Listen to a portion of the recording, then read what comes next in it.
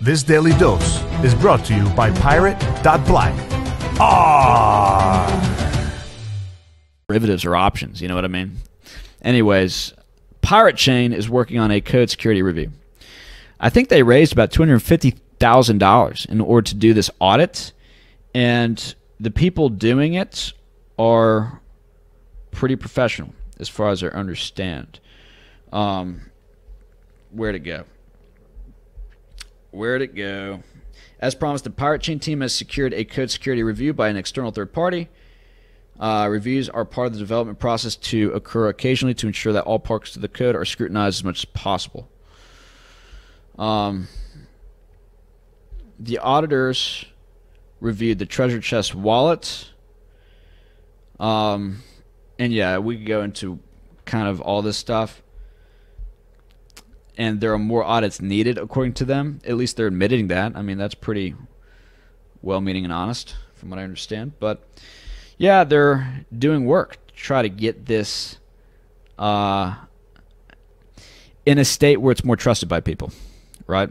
Because, yeah, you got a good meme going, but will people trust the privacy and the long-term viability of your coin? And I've heard a lot about problems with the project. If you want to get a better DL as to Pirate Chain, we did an interview with Draith, Captain Draith, who's one of the big outreach guys. And I've talked to Lutz a lot. I still got to get him on the channel. Love you, Lutz. We do talk a lot on Telegram, even though I got to reach back out to you. But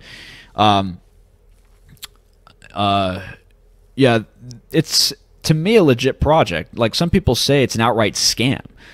I don't think that's the case. I think they're actually trying to do something here. But for me, right now, the meme is the biggest part of this project. Seriously. And people look at the meme and they're like, this is a reason not to invest for me. It's a reason to go all in.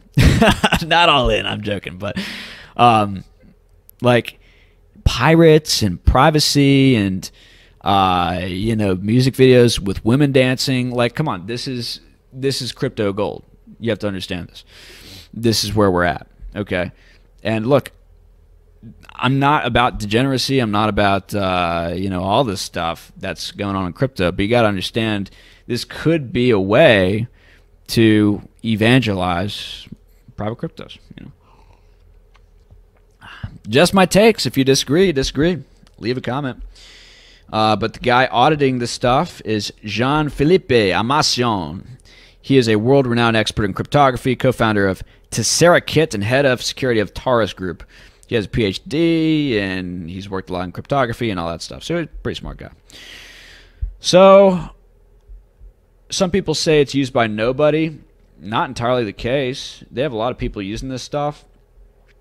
And I've actually done shows with Lutz in his Pirate Chain crew on the Discord, I think, of people who accept this stuff, merchants who accept this stuff. So it's a real thing. Here is a plugin that you could use if you want to accept R. And look, I'll do this too. How about this? If you accept Pirate Chain, you can reach out to me too, and I'll give you a shout out as well. Because anyone who is adopting private cryptos for real world trade, I think that is awesome. You guys are truly in the trenches. You guys are doing great work. Follow the treasure to Pirate.Black, because financial privacy today is freedom tomorrow. ARRR!